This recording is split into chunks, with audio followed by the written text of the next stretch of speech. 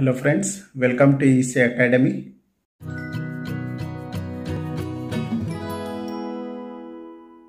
In this lecture, let us understand power spectra of discrete PAM signals. In the previous lecture, we understood different PAM signals like Nrz Polar, Nrz Bipolar, Manchester, Nrz Unipolar. For all these signal representation, we will see the power spectrum. The figure shows the power spectrum of various PAM signals, and each signal is represented with different color so that we can identify the power spectrum.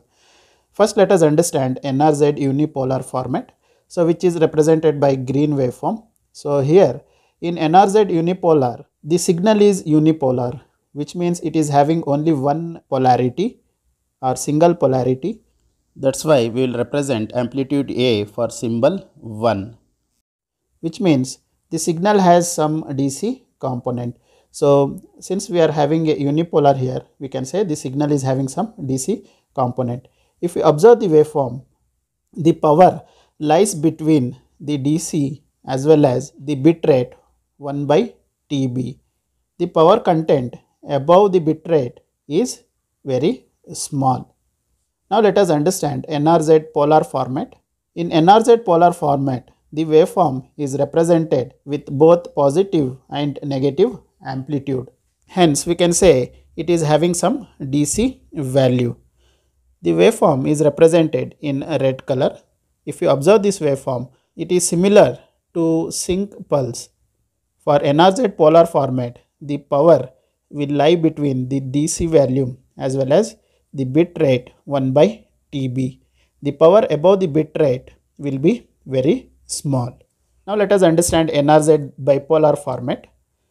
In Nrz Bipolar Format, the successive ones are represented with pulse of alternating amplitude. Hence, we can say there are no DC component. Since we are having pulse of alternating amplitude, there will be no DC component.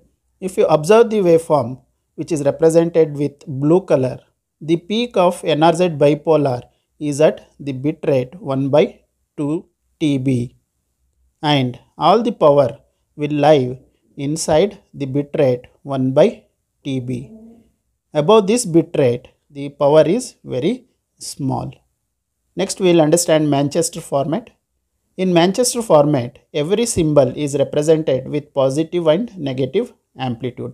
Since we are having both positive and negative amplitude, hence there will be no DC component or DC value present in Manchester format. The Manchester format is represented in black color dotted line. The power for Manchester format lies between the bit rate 2 by TB. If you observe this waveform, the width of Manchester format main pulse is twice that of other format. This Manchester format will be having negligible power inside 2 by TB. So it will be having less power or negligible power within the bit rate 2 by TB. So this is about the power spectra of discrete PAM signal. Hope you have understood the topic. Thank you.